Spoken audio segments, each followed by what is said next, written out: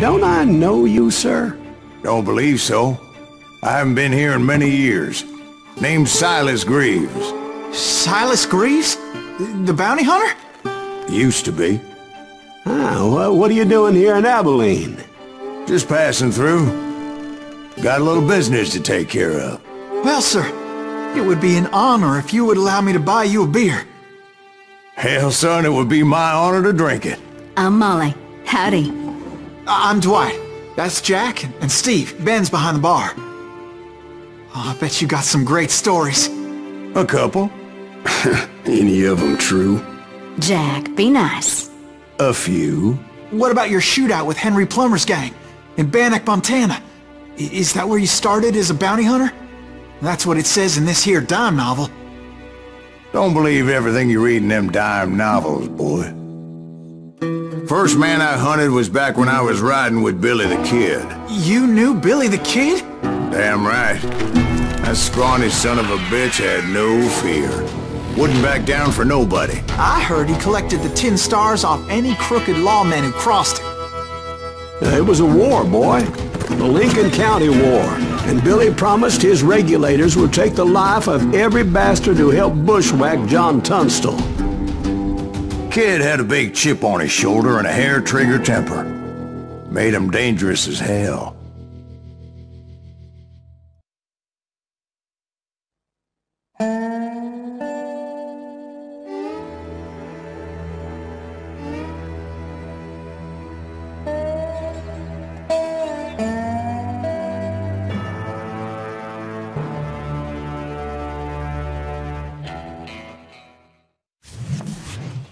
It was about 30 years ago. Billy was hiding out in an abandoned farm near Stinking Springs. I threw in with the kid because the man I had sworn vengeance on was riding with Billy's enemies. But before I tell you why I want that sumbitch dead, let me tell you what happened that day. I was heading back to the hideout when suddenly I had this funny feeling. Funny, ha-ha? No, Steve. The other kind of funny.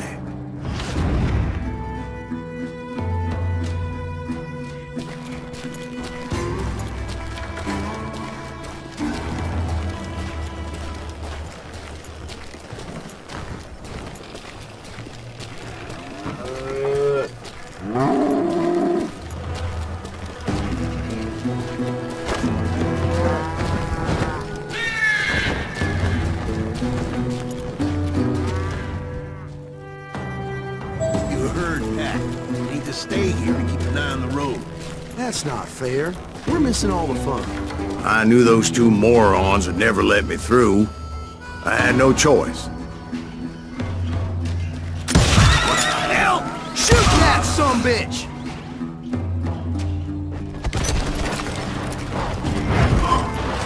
Was it Pat Garrett's posse? Oh yeah. I heard the shots and I knew I had to move fast. Garrett and his army of deputies had surrounded the entire homestead. I decided to help Billy and the boys out of it. So that's just what I did.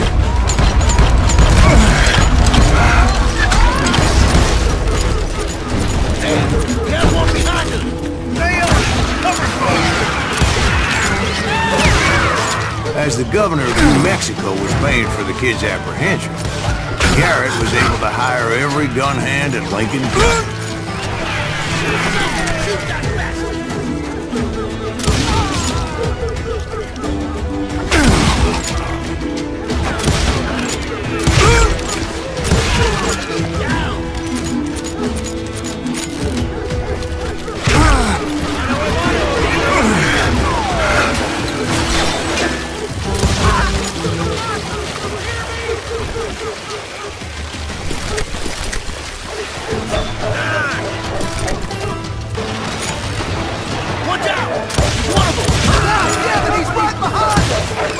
Garrett's men were running around like a bunch of chickens with their heads cut off. These some bitches running!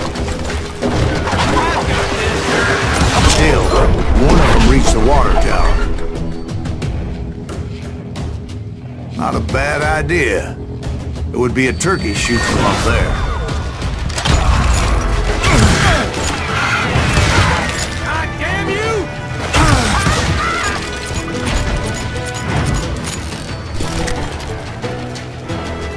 Luckily, these shooters Garrett hired weren't the sharpest tools in the shed. A lot of them were saddle tramps, or sod busters, or drunken drifters looking to make a few bucks.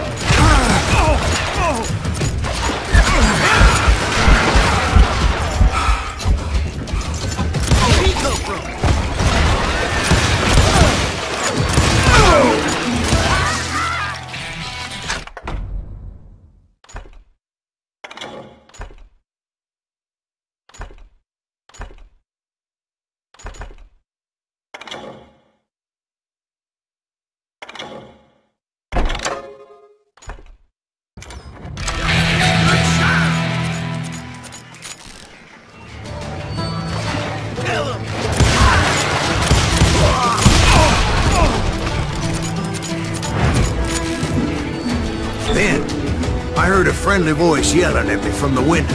Back door! We'll cover you! God damn it, you! Watch your flank! Truth be told, things weren't much better behind the house. I cut their numbers in half, but that just made the ones that were left twice as mad. Had enough? You think you can kill me too? They made up for their lack of skill with a seemingly endless supply of ammo. It was a bit of a slog, but I finally fought my way around the back of the house. And You're like all that, dead, I was inside, bastards.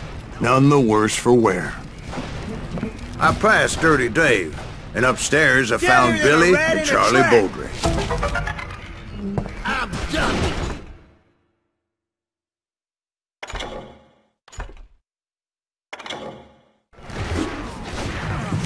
How about...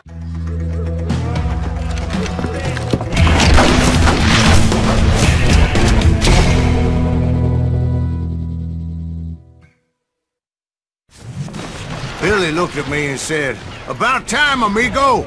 Grab a gun and get to the window!" Wait, so you were friends with Billy the Kid? Yeah, sort of. Anyway, we were surrounded by dozens of deputized shooters who wanted to do us harm.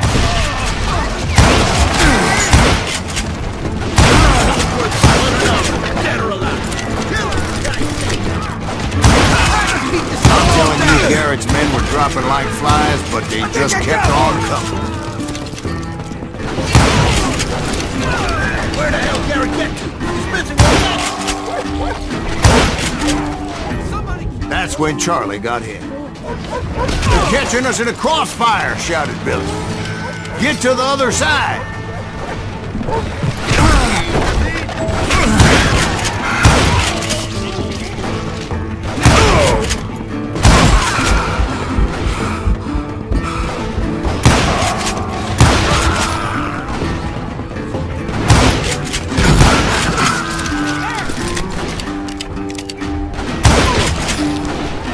Where'd he come from?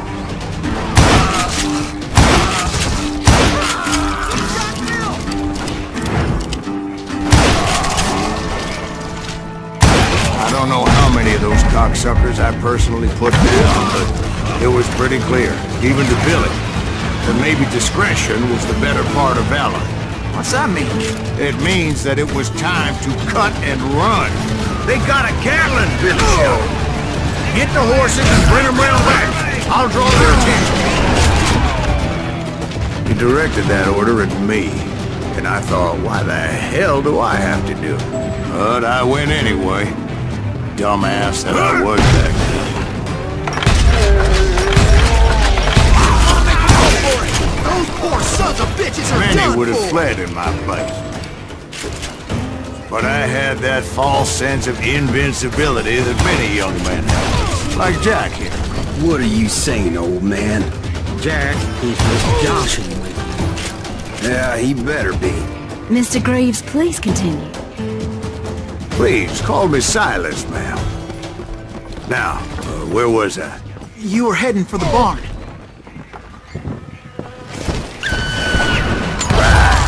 Making my way past the castle and towering posts.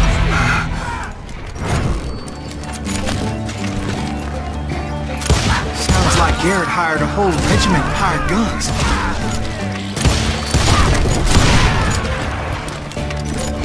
Yeah, and just when I thought I was done with them, more of these hapless bastards would pop up.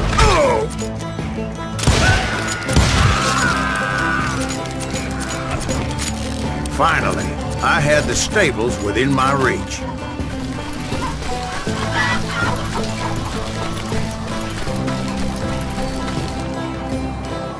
And that's when I met Sheriff Pat Garrett. I read that you went toe-to-toe with him, sir. That backstabbing bastard with that tacked-on tin star.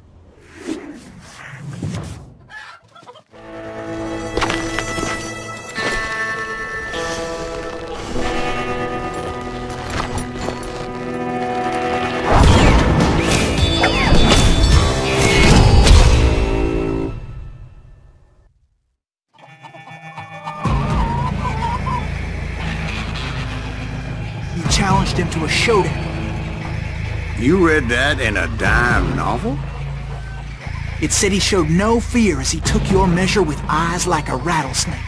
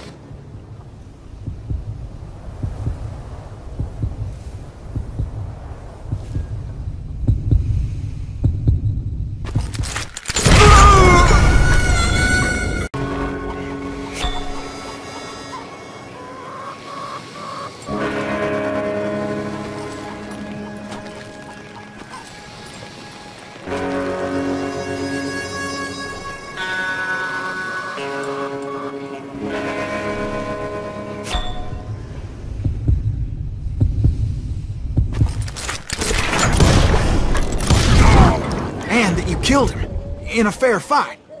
Is that what that Penny Dreadful said? No, boy. That ain't what I meant when I said I met Pat Garrett. So let me start again. I finally reached those damn stables.